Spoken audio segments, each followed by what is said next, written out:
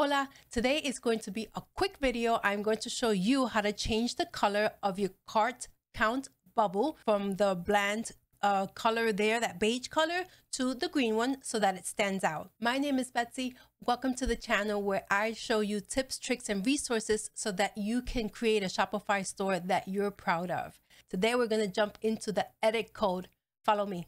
Okay, so we're in the Shopify dashboard. So as usual, I open my 3 windows so that you guys can see. So I have my dashboard here, I have my theme editor here, and I have a copy of the live site.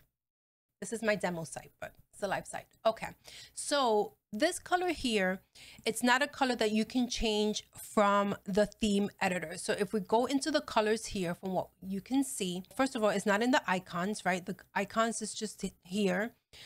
It's not in the buttons. So you have your button, you have all the shadows, all of these things. So here again, this is the cart drawer. So you're not able to do anything from right here. This color right here, right here, you can't change it from here. Okay, so what we need to do in order to change this particular, this is called the cart count bubble. All right, say that a few times.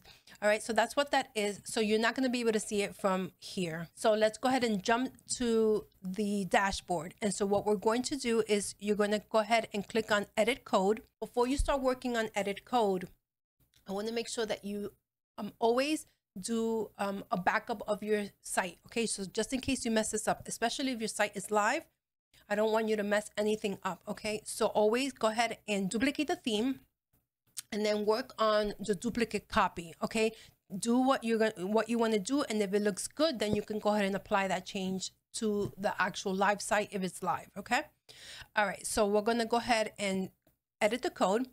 And now for you, depending on your theme, this might be in 2 different locations. So the first one is going to be, for me, is in the, I'm using the Dawn theme. So it's going to be in my assets, and it's going to be my base.css. Okay, so your theme might not have this. It might be the liquid.css,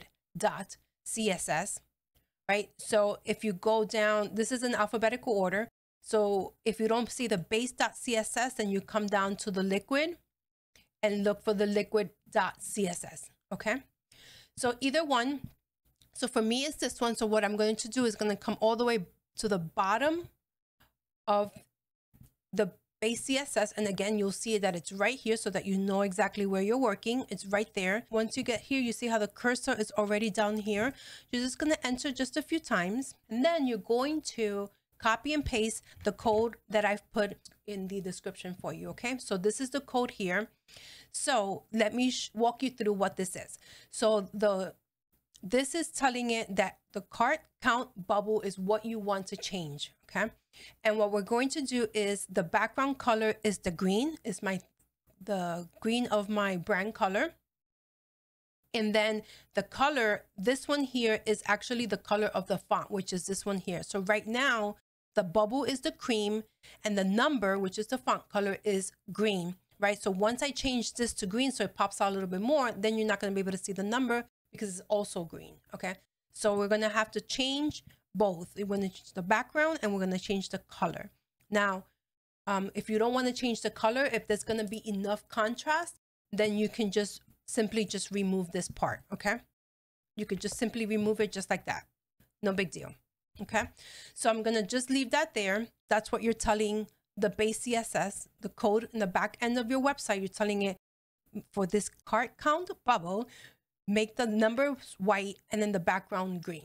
Okay, now another thing that I would like you to do, and if you're just getting started doing this, this is a very good habit to have, is to create notes for you. Okay, there's a lot of scenarios where you're going to do things and you're not going to remember what they are and what you did. Okay, so get into the habit of creating notes for yourself. Okay, so how you do this is that you create / asterisk *.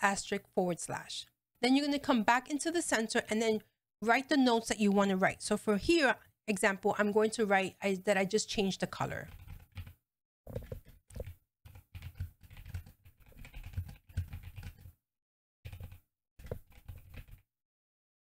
Okay, so I changed the color of the bubble. That means I made a mental note for myself, and I'll remember what I did, what this code is for. Once that is done, we're going to go ahead and save.